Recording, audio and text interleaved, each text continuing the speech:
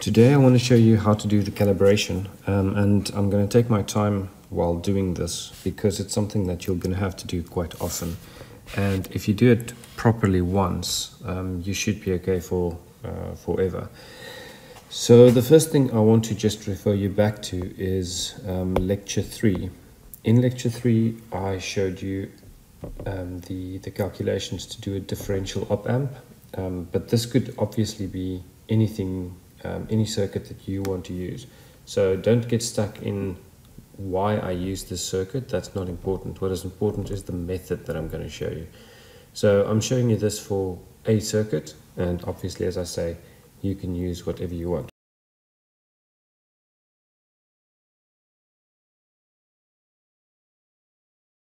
If you look at lecture 3, I told you that the output for this circuit is equal to V out is RA over RB times V2 minus V1 plus VGND. So this ground is just from the fact that this is a virtual ground. This V2 is on the positive side, V1 is on the negative side. So it's a subtraction, and the ground is nice and steady out of there. So we're just going to use this formula now, and we're going to apply it to a circuit. And again, this circuit is not specific. You don't have to, or at least it's not common, it's not general. It's just a circuit. It's just something that I drew up real quick to demonstrate the basics of what I want to show you. So as you can see, this is in fact also a differential op amp here. So I'm just going to rewrite this so that it's in the same terminology, or at least the same net names than what we have on the circuit here. So the V output, which is this one here, is equal to what I'm going to term the gain, and the gain is 420k divided by 10k, so that's gain, times, and in this case it'll be V temperature sensor. I'm just going to shorten that and make it V sense minus V offset. And just so that we're clear, this will be the temp V sense, temperature sensor output, and T offset is this thing here, which is also connected here, minus V offset plus VGND. So we want to take this into, we want to make V sense the subject of this equation. So if you wanted to do that, you can just write V sense. I'll try to explain why I did that right. And this I'm going to term equation 1. Okay, so why did I do that? I did this because I have to in some way end up at a place where I say temperature is equal to, and then populate a whole equation. And the one thing that'll go into this equation will obviously be, what is the center voltage? What does the center voltage give me? Okay, so that's where I want to head towards.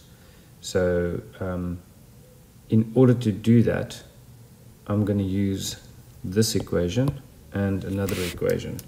And this other equation is just my temperature sensor equation. So I also know from the temperature sensor that I've designed, I know V sense. So the sensor output is equal to V sensor offset. That's my sensor specification, the offset. It's 0.5 volts I'm going to use. So this is 0.5 volts. It may have been something else for you. Plus alpha, which will be my gradient, the gradient of the temperature sensor, which is also part of your specification. In my case, it'll be 10 millivolts per degree Celsius, and this is 0.5 volts at 0 degrees Celsius, times the temperature minus 0. So temperature in degrees Celsius minus 0, so that is just equal to VSO plus alpha T. That's V sense. If you just convert this slightly, then we get T is equal to 1 over alpha times V sense minus VSO. So you can see what I'm doing is I'm working towards this point here, and I'm going to put vsense into here. So this T will give me temperature, and I'm going to put vsense in here so that I can say, based on the measurement that I take here, I'm going to calculate the temperature given these two formulas. So that's where I'm heading towards. By the way, what I'm doing is I'm doing an analytical solution to my circuit. All right, so I'm just going to mark this as equation 2, and then I'm going to take from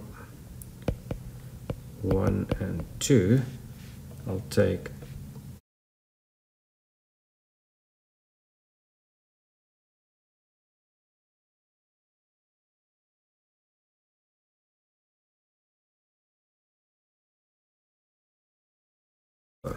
so hopefully at this point the penny drops about why I chose this configuration.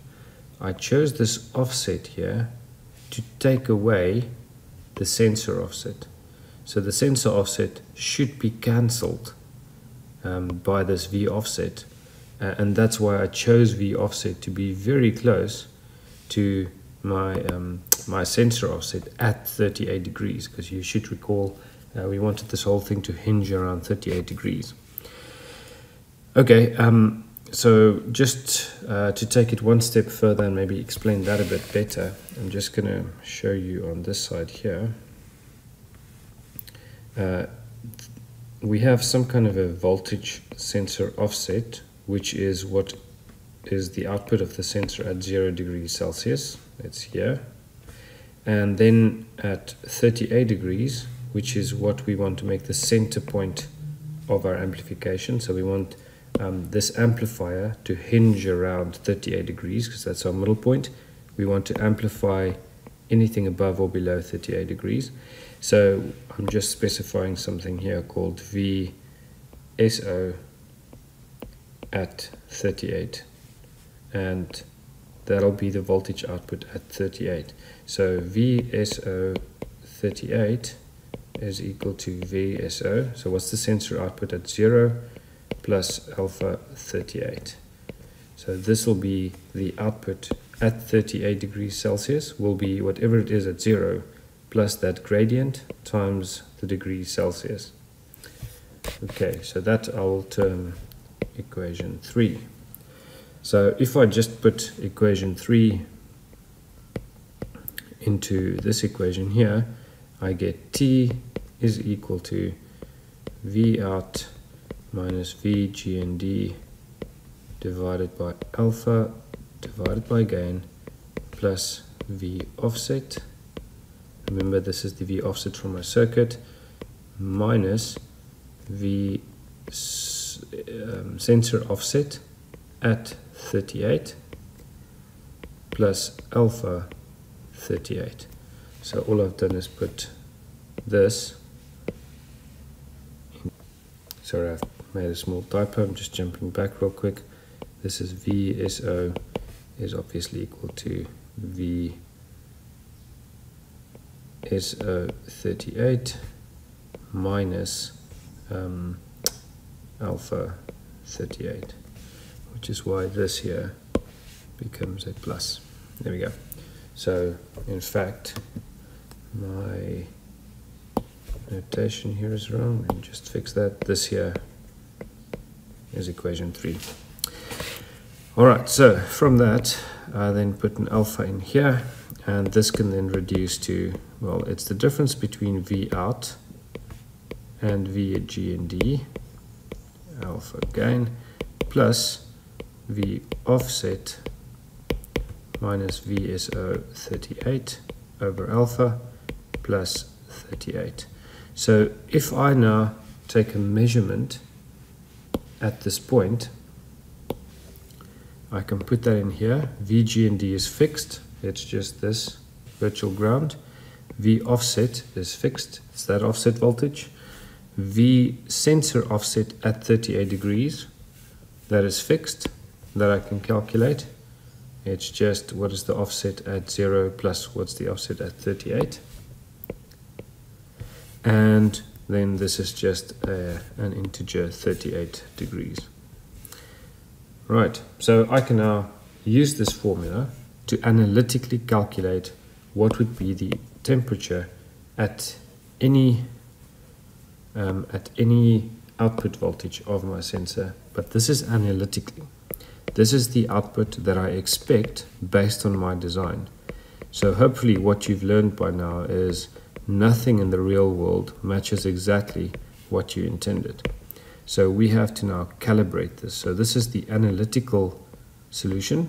We have to get the empirical solution. Empirical just means what is it actually. Right, so now we have to calculate the calibrating constants. We have to calibrate this whole circuit of ours. And this is the circuit. So the way that we're going to go about this is we are going to insert a temperature here and then measure the response on the other side at the output. And then we're going to use that to calibrate our circuit so that we can apply a formula in the software to calculate what the actual temperature is or was. So the first thing we need to do is just in the sheet of ours, put in the constant. So I like to use Excel. I find it very useful for these type of things. Right, so the constants that I have is my VG and D. That, as you can see from my circuit, is 1.88 volts. 1.88. Then I've got V offset, which you can see is 870 millivolts. So I chose 870 because my simulation was very slow when I used 880. So obviously in the best case scenario, you use 880. My gain, as you can see here, is 42. My sensor offset is equal to 0.5. That was my specification. And my gradient is 0.01 volt per degree. This is 10 millivolts per degree is my gradient of the sensor. And then the output at 38 degrees is just equal to that offset times the gradient times 38. That's it. So Excel has this very nice feature that you can edit the cell name. So this I'm going to call VG. Now that cell is not B3 anymore, it's VG. I can do the same to this one, V offset, and the same to this one I can just call G. The same to this one I can call VSO. Same with this one I can call alpha. And with this one, VSO38. There we go. So now I have all my constants here in a row, so I can then use them. And as you will recall from the calculations, the formulas that we're using, this is the formula that we derived. Right. So what we will do now is for each of the temperatures, I'm just going to show you what the analytical value is first. So this is temperature, 34 actually, 35. I'm first going to calculate all the analytical answers. So what is the perfect scenario answers according to my design? So this will be V out analytical. And I'm going to insert one other one here is V sense out.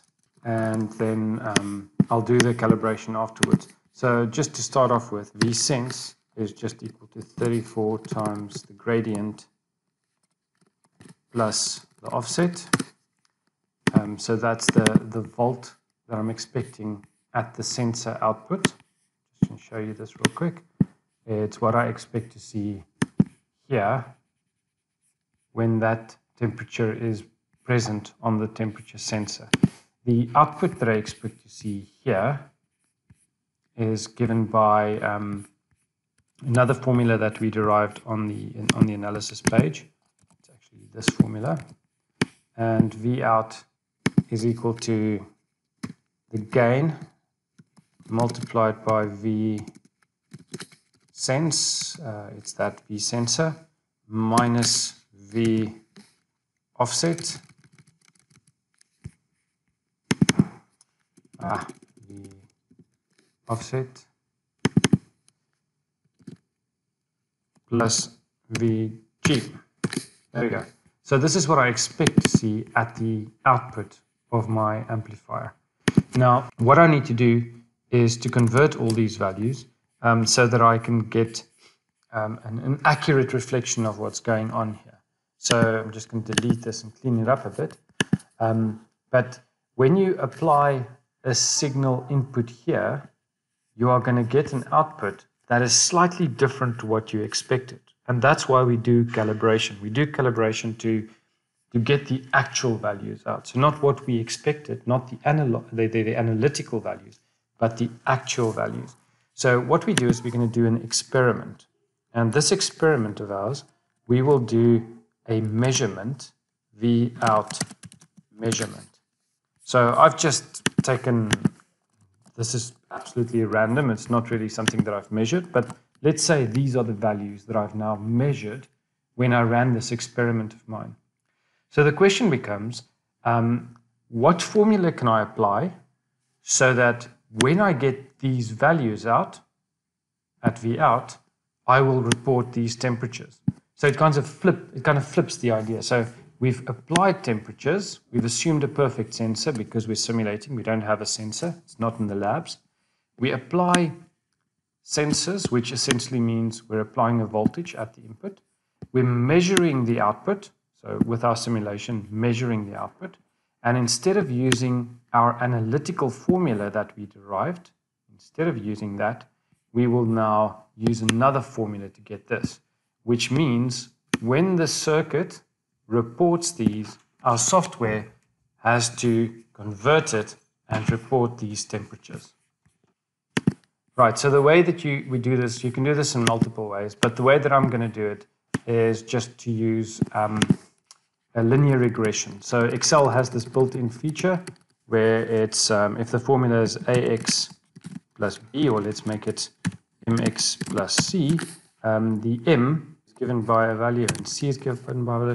This is linest, and the known Y's are then temperature. So this is important. The temperature is what we want this formula of us to spit out. The known X's are these, and then this is just calculated normally, and we do not want to return any additional regression statistics. So if you do that, it gives you the M. If you select both of those cells, so I'm just going to do that again. Sorry, if you select both of the cells, you press F2 to edit, Control Shift Enter. It enters, you can see it's added curly brackets there. So those curly brackets there means it's a vector formula. So this is the M, and this is the second thing that that operation returns. It's like saying the function linest returns a first argument, or at least a first return parameter and a second return parameter. So if I now do the following, I'm going to say this is my linear estimation, and I want to calculate if I then have this temperature as an input, what is my circuit going to respond? Well, obviously, it's going to see this because this is what the experiment told me. So T calibrated is equal to this multiplied by M plus C. This is what it reports. So my software, when I give it, oh, that's not good, sorry.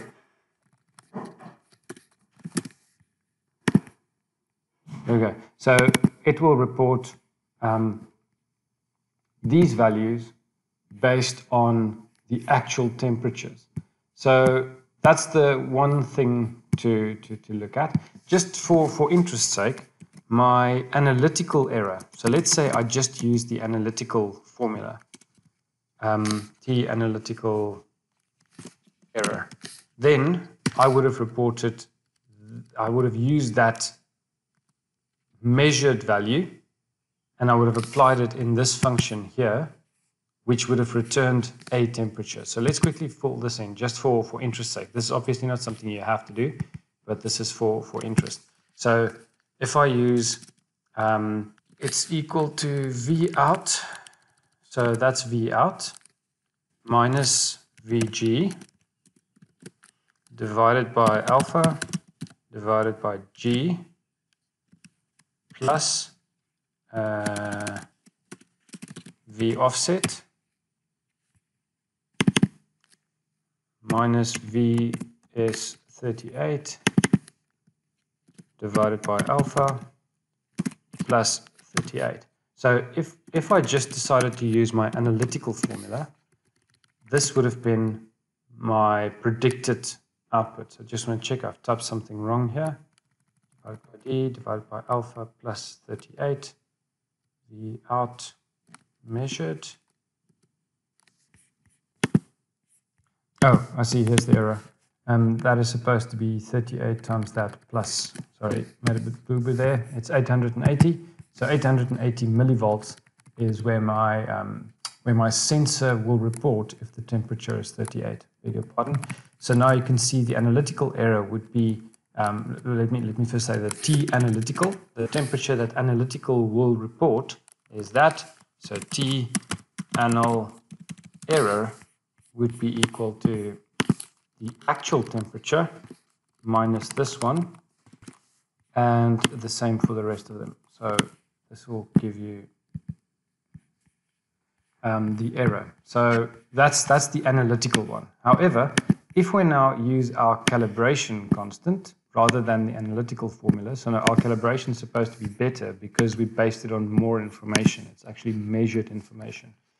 Then this calibration constant of ours, this is the temperatures that it will report, and the error, T calib error, that would be equal to that minus this, and that would give you those errors. So I'm going to plot it in a second, but you will quickly see what the difference of the two between the two are. So let me just plot that. So if I want to plot temperature versus the calibrated temperature value versus the analytical temperature value versus the calibrated error and the analytical error, insert XY scatter plot. This is what we get, just adjusting the axis here to go from 32, just so it's a bit more clear about what we're doing, or clear what we're doing. And then I'm going to add the error. I'm adding to the secondary axis. So secondary axis, this one I can also put on the secondary axis. So now I have the errors on this axis and the actual temperatures on this axis. And I'm just going to change this also to start at 32 because that's my working range. And now, as you can see, I have, if I zoom in a tad, I have the calibrated value and the analytical value, which is supposed to be slightly more different. So the interesting thing is here that in a few of the cases, the error is actually less for the analytical solution than for the calibrated solution. So if we were to use a second order estimation, that could come closer. In general, calibration is better than the analytical solution. So I think this is just because I chose crazy values here. But as you can see, this is then the relationship between temperature that you put in, temperature that your system reports, that's indicated by the calibrated line there, and the analytical line there. And then the error, if you use the calibrated value, is indicated in orange. You can see it never goes above 0.6 up below or above the degrees above the actual temperature. And the analytical one, if you were to use that, that's actually better in this case. It never goes beyond, well, in this case it's worse. It's a bit worse than the calibrated one. Yes, so that's how you do the calibration if you wanted to. Now, I've also seen often what people do is rather than calculate this type of thing, rather than use linear estimation, they would use a lookup table. So what they would do is to put this into software, these actual measure points, and then if the output level, if the measured output level, so this is these, fall between these points, then they would do linear interpolation between these to estimate what the temperature is. So they'll assume that it's a piecewise linear function, PWL, that might sound familiar, a piecewise linear function between these points. So you either do a lookup table where you take the measured voltage and check where it falls in these, and then either do linear approximation or just take the nearest one if you have many samples. Or you can do a calibration like we've done here. You estimate it linearly, or you can do a polynomial if you want, or you can do an exponential, whatever you please, or you can just do it analytically. You can also, if you don't want to use this, this formula here, you can also just enter a graph and then select the data. Let's delete this series and add my series name will be, doesn't really matter, measured. The X values will be what the output was. That's what I measured. What I wanted the Y values to be of my operating function. That's it. And now, instead of using that tight formula there above, I can just fix this real quick. Make that from 33. There we go. And now I can say apply a linear estimation here. So I can do it through the graphical interface as well. Add a trend line. Then I can specify a polynomial, for example. And this polynomial, I can make the order plenty so that it fits it properly. Much better than the linear estimation would. You can see the linear doesn't fit it well. You can also do power functions and whatever. And if I choose linear, and I say display the equation on the chart, you can see those values there. They match exactly what the linear estimate function here gave us. So there are two ways to do this, and you can really choose whichever way you want to do. So as I said, you can use the analytical formula if that's more accurate, or you can use the calibration formula that we calculated, or you can use a lookup table. And in this example, I just showed you how to use the analytical formula to implement the analytical formula to return the temperature. So this is based on a perfect scenario. So just to reiterate, in a normal circuit, you would likely find that the calibration formula will be more accurate. It's just because we're working with a simulator that the calibration is so close to what the analytical formula gives. The analytical formula is normally a bit more out than the calibration, even if it's just linear.